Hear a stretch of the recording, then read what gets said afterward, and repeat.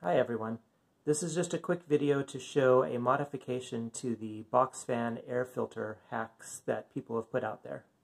I went to our local Ace Hardware to get a filter to put onto my box fan. Now this filter specifically stated that it helps filter out smoke, which is why I went for the 11 MERV rating.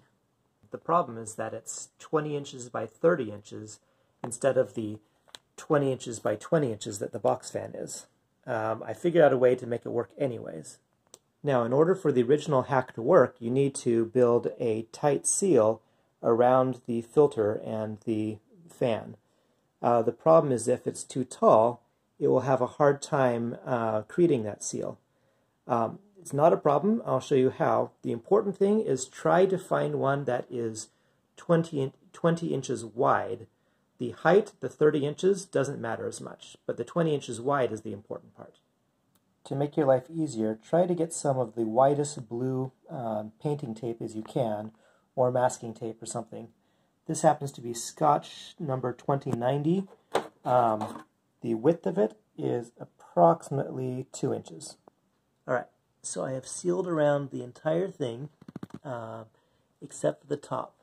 And if I left this, all the air would just come in right through here and bypass the entire filter.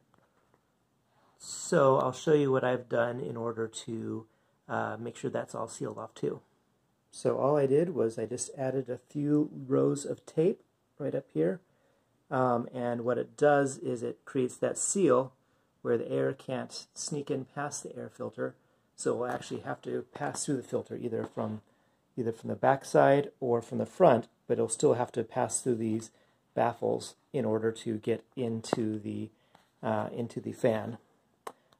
So it has seemed to work. I've had 2 of these running all day, and it has significantly decreased the smell of smoke in our house and has decreased the haze that we actually had in our house from the wildfires.